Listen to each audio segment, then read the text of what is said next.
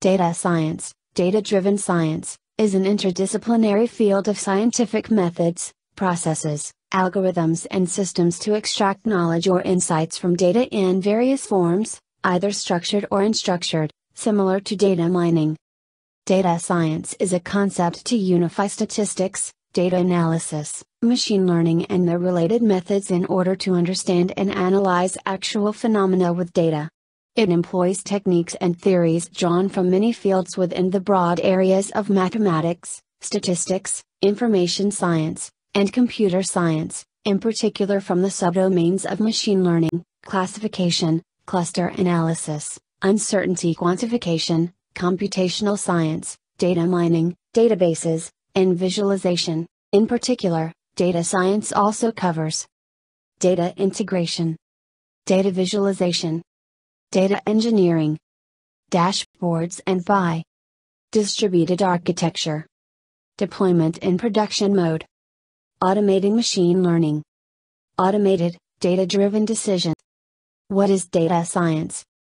Data science is the study of wherever data comes from, what it represents and the way it is changed into a valuable resource within the creation of business and IT methods. Data science is a multidisciplinary blend of data inference, algorithm development, and technology in order to solve analytically complex problems. Data science is the combination of statistics, mathematics, programming, problem solving, capturing data in ingenious ways, the ability to look at things differently, and the activity of cleansing, preparing and aligning the data, are the major skills data scientists need. A data scientist analyzes data to learn about scientific processes. Some different job titles in data science include data analyst, data engineer, computer and information research scientist, computer systems analyst, and operations research analyst. Skills in analytics and computer science are different area. Mathematics skills. SAS or R analytics tool skills. Programming coding, Python coding, Java, Perl, C, C++. SQL database, coding. Hadoop platform. Unstructured data. Product intuition. Intellectual curiosity. Business acumen. Technology and hacking skills. Good communication skills. Can you explain data munging or data wrangling? Raw data are often unstructured and messy, with info returning from disparate data sources, mismatched or missing records, and a slew of different tough problems. Data munging is a term to describe the data wrangling to bring together data into cohesive views, as well as the janitorial work of cleaning up data so that it is polished and ready for downstream usage. The term is thought to have originated as a backronym for mash until no good. Why is data munging useful? Often raw data can be hard, even impossible, to analyze and gain useful insights from. This is where somebody will transform the data entries, fields, rows and columns into a more useful format. Activities to achieve this might include cleansing, joining, mashing, filtering, standardizing, consolidating. Can you explain data mining? Data mining, data recovery or knowledge discovery, is the process of sorting through large data sets to identify patterns and establish relationships to solve problems through data analysis. Data mining tools allow enterprises to predict future trends, which is collected and assembled in common areas, such as data warehouses, for efficient analysis, data mining algorithms, facilitating business decision-making and other information requirements to ultimately cut costs and increase revenue. The benefits of data mining come from the ability to uncover hidden patterns and relationships in data that can be used to make predictions that impact businesses. Main features of data mining are automatic pattern predictions based on trend and behavior analysis, creation of decision-oriented information, prediction based on likely outcomes, focus on large data sets and databases for analysis, clustering based on finding and visually documented groups of facts not previously known. Can you explain data preparation? Data preparation, data preprocessing, in this context means manipulation of data into a form suitable for further analysis and processing.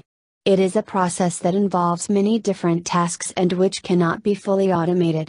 Many of the data preparation activities are routine, tedious, and time-consuming. It has been estimated that data preparation accounts for 60% to 80% of the time spent on a data mining project. Data preparation is necessary when a business intelligence platform needs source data to be adapted and transformed to meet the needs of data mining and data visualization tools. The benefits of data preparation: high-quality data is essential to business intelligence efforts and other types of data analytics, as well as better overall operational efficiency. Can you define data reduction? Data reduction is the process of minimizing the amount of data that needs to be stored in a data storage environment. Data reduction can increase storage efficiency and reduce costs.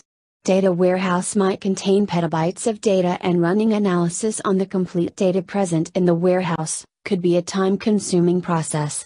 In this step, data scientists obtain a reduced representation of the data set that is smaller in size but yields almost same analysis outcomes. There are various data reduction strategies a data scientist can apply, based on the requirement: dimensionality reduction, data cube aggregation, and numerosity reduction. Can you define data discretization? Dataset usually contains three types of attributes: continuous, nominal, and ordinal. Some algorithms accept only categorical attributes. Data discretization step helps data scientists divide continuous attributes into intervals and also helps reduce the data size, preparing it for analysis. Can you define analytics? Analytics has risen quickly in popular business lingo over the past several years. The term is used loosely, but generally meant to describe critical thinking that is quantitative in nature. Technically, analytics is the science of analysis. Put another way, the practice of analyzing information to make decisions. What is the difference between an analyst and a data scientist? Analyst, this can mean a lot of things. Common thread is that analysts look at data to try to gain insights. Analysts may interact with data at both the database level and the summarized report level. Data scientist, specialty role with abilities in math, technology, and business acumen. Data scientists work at the raw database level to derive insights and build data product. Can you define feature vector? Feature vector is an n-dimensional vector of numerical features that represent some object. Many algorithms in machine learning require numerical representation of objects, since such representations facilitate processing and statistical analysis. When representing images, the feature values might correspond to the pixels of an image, while when representing texts the features might be the frequencies of occurrence of textual terms. How do data scientists use statistics? Statistics helps data scientists to look into the data for patterns, hidden insights, and convert big data into big insights. It helps to get a better idea of what the customers are expecting. Data scientists can learn about the consumer behavior, interest, engagement, retention, and finally conversion, all through the power of insightful statistics. It helps them to build powerful data models in order to validate certain inferences and predictions. All this can be converted into a powerful business proposition by giving users what they want at precisely when they want it. Can you explain recommender system? A recommender system is today widely deployed in multiple fields like movie recommendations, music preferences, social tags, research articles, and search queries, and so on. The recommender systems work as per collaborative and content-based filtering or by deploying a personality-based approach. This type of system works based on a person's past behavior in order to build a model for the future. This will predict the future product buying, movie viewing, or book reading by people. It also creates a filtering approach using the discrete characteristics of items while recommending additional items. Explain collaborative filtering.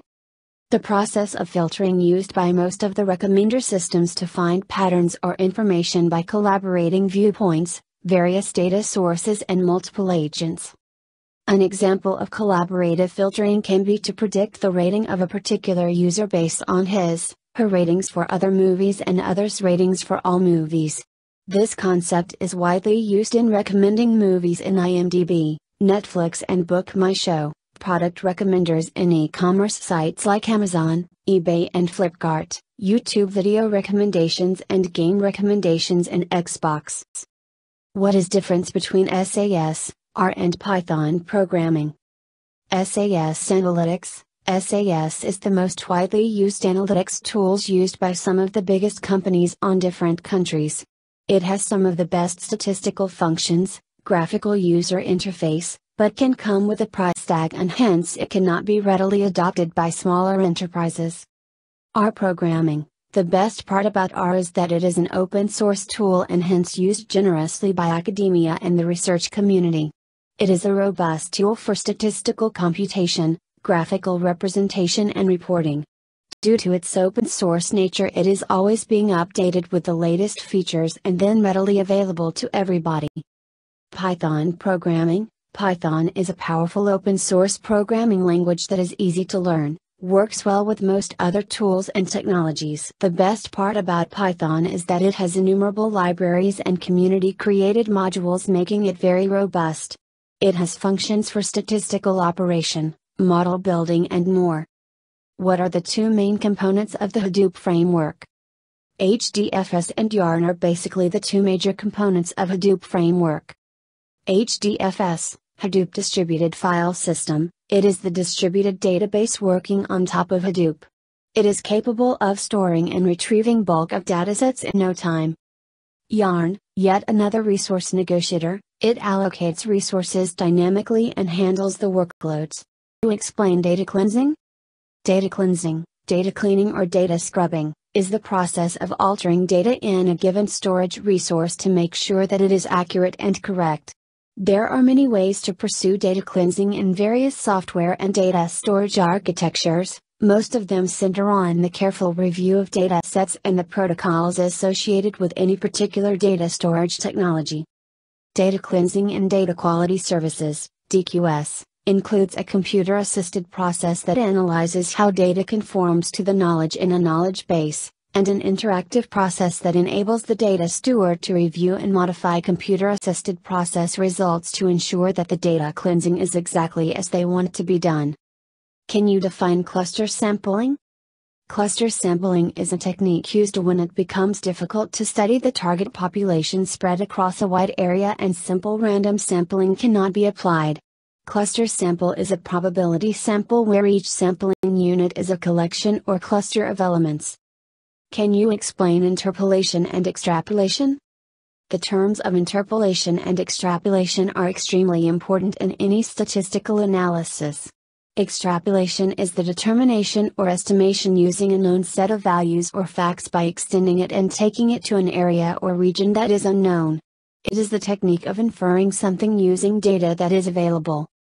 Interpolation, on the other hand, is the method of determining a certain value which falls between a certain set of values and the sequence of values. This is especially useful when you have data at the two extremities of a certain region but you don't have enough data points at the specific point. This is when you deploy interpolation to determine the value that you need. Can you define linear regression? Linear regression is a statistical technique where the score of a variable y is predicted from the score of a second variable x. X is referred to as the predictor variable and y as the criterion variable. Can you explain eigenvalue and eigenvector? Eigenvectors are used for understanding linear transformations. In data analysis, we usually calculate the eigenvectors for a correlation or covariance matrix. Eigenvectors are the directions along which a particular linear transformation acts by flipping, compressing or stretching. Eigenvalue can be referred to as the strength of the transformation in the direction of eigenvector or the factor by which the compression occurs. Can you explain supervised learning? Supervised learning is the machine learning task of inferring a function from labeled training data. The training data consist of a set of training examples. Algorithms support vector machines, regression, naive Bayes, decision trees, k-nearest neighbor algorithm and neural networks. Can you explain unsupervised learning? Unsupervised learning is a type of machine learning algorithm used to draw inferences from datasets consisting of input data without labeled responses. Algorithms, clustering, anomaly detection, neural networks, and latent variable models. Can you explain systematic sampling? Systematic sampling is a statistical technique where elements are selected from an ordered sampling frame. In systematic sampling, the list is progressed in a circular manner, so once you reach the end of the list, it is progressed from the top again. The best example of systematic sampling is equal probability method. Can you define power analysis? Power analysis is a major role of experimental design. It allows us to determine the sample size required to detect an effect of a given size with a given degree of confidence. Conversely, it allows us to determine the probability of detecting an effect of a given size with a given level of confidence, under sample size constraints. If the probability is unacceptably low, we would be wise to alter or abandon the experiment. It is the procedure that researchers can use to determine if the test contains enough power to make a reasonable conclusion. From another perspective, power analysis can also be used to calculate the number of samples required to achieve a specified level of power. How can you assess a good logistic model? There are various methods to assess the results of a logistic regression analysis. Using classification matrix to look at the true negatives and false positives. Concordance that helps identify the ability of the logistic model to differentiate between the event happening and not happening. Lift helps assess the logistic model by comparing it with random selection. Explain while working on a data set, how do you select important variables? Following are the methods of variable selection you can use. Remove the correlated variables prior to selecting important variables. Use linear regression and select variables based on p-values. Use forward selection, backward selection, stepwise selection. Use random forest, boost and plot variable importance chart. Use lasso regression. Measure information gain for the available set of features and select top-end features accordingly. What is the advantage of performing dimensionality reduction before fitting an SVM? Support vector machine learning algorithm performs better in the reduced space. It is beneficial to perform dimensionality reduction before fitting an SVM if the number of features is large when compared to the number of observations. What is the differences between univariate, bivariate and multivariate analysis? These are descriptive statistical analysis techniques which can be differentiated based on the number of variables involved at a given point of time. For example, the pie charts of cells based on territory involve only one variable and can be referred to as univariate analysis.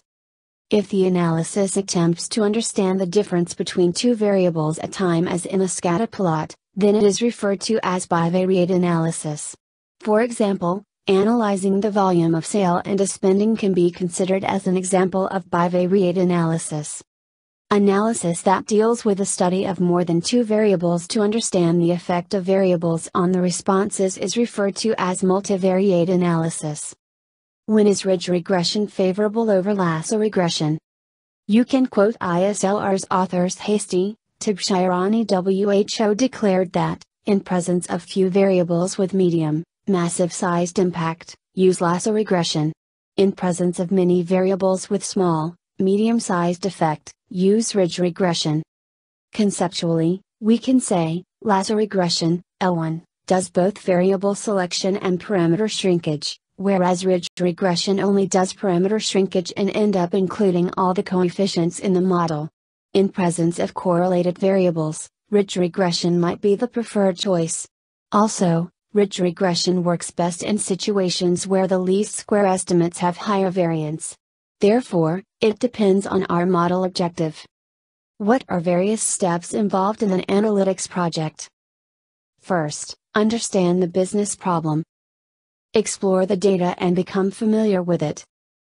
Prepare the data for modeling by detecting outliers, treating missing values, transforming variables, etc.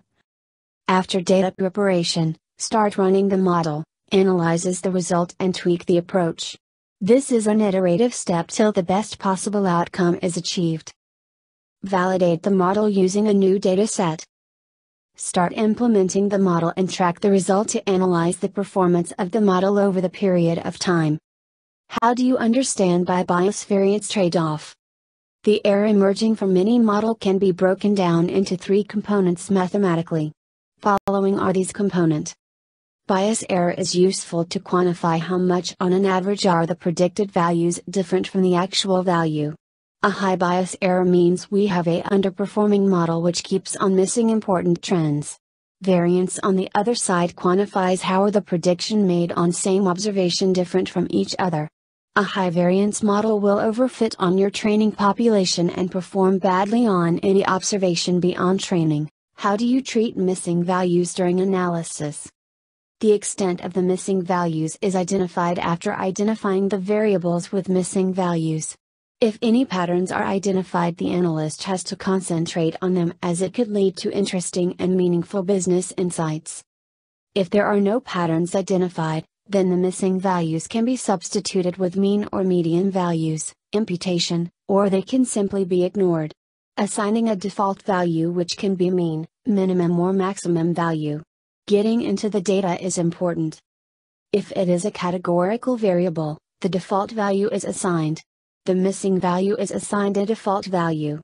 If you have a distribution of data coming, for normal distribution give the mean value. If 80% of the values for a variable are missing, then you can answer that you would be dropping the variable instead of treating the missing values. Can you explain root cause analysis? Root cause analysis was initially developed to analyze industrial accidents, but is now widely used in other areas.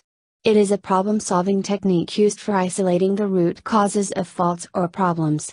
A factor is called the root cause if its deduction from the problem-fault sequence averts the final undesirable event from reoccurring. Can you explain difference between data modeling and database design? Data modeling, it can be considered as the first step towards the design of a database. Data modeling creates a conceptual model based on the relationship between various data models. The process involves moving from the conceptual stage to the logical model to the physical schema. It involves the systematic method of applying the data modeling techniques. Database design, this is the process of designing the database. The database design creates an output which is a detailed data model of the database. Strictly speaking, database design includes the detailed logical model of a database, but it can also include physical design choices and storage parameters. What is the difference between Bayesian estimate and maximum likelihood estimation, MLE? In Bayesian estimate we have some knowledge about the data, problem, prior. There may be several values of the parameters which explain data, and hence we can look for multiple parameters like 5 gammas and 5 lambdas that do this. As a result of Bayesian estimate, we get multiple models for making multiple predictions, that is one for each pair of parameters but with the same prior. So, if a new example need to be predicted, then computing the weighted sum of these predictions serves the purpose. Maximum likelihood does not take prior into consideration, ignores the prior, so it is like being a Bayesian while using some kind of a flat prior. Can you explain K-mean? K-means is one of the simplest unsupervised learning algorithms that solve the well-known clustering problem. K-means clustering is a type of unsupervised learning, which is used when you have unlabeled data without defined categories or groups. The goal of this algorithm is to find groups in the data, with the number of groups represented by the variable k. The algorithm works iteratively to assign each data point to one of k groups based on the features that are provided. Data points are clustered based on feature similarity. What do you understand by type I versus type 2 error? Type I error is committed when the null hypothesis is true and we reject it, also known as a false positive. Type 2 error is committed when the null hypothesis is false and we accept it, also known as false negative. In the context of confusion matrix, we can say type I error occurs when we classify a value as positive, 1, when it is actually negative, 0. Type 2 error occurs when we classify a value as negative, 0, when it is actually positive, 1. Why is resampling done? Resampling is done in any of these cases. Estimating the accuracy of sample statistics by using subsets of accessible data or drawing randomly with replacement from a set of data points. Substituting labels on data points when performing significance tests. Validating models by using random subsets, bootstrapping, cross-validation. Can you explain cross-validation? It is a model validation technique for evaluating how the outcomes of a statistical analysis will generalize to an independent data set.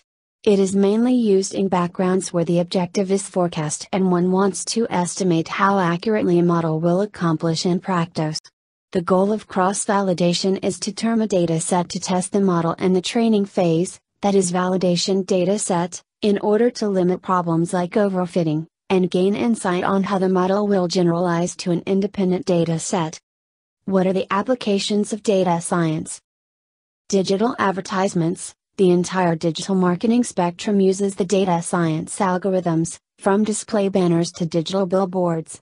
This is the main reason for digital ads getting higher sender than traditional advertisements. Internet search. Search engines make use of data science algorithms to deliver best results for search queries in a fraction of seconds. Recommender systems. The recommender systems not only make it easy to find relevant products from billions of products available but also adds a lot to user experience. A lot of companies use this system to promote their products and suggestions in accordance to the user's demands and relevance of information. The recommendations are based on the user's previous search results.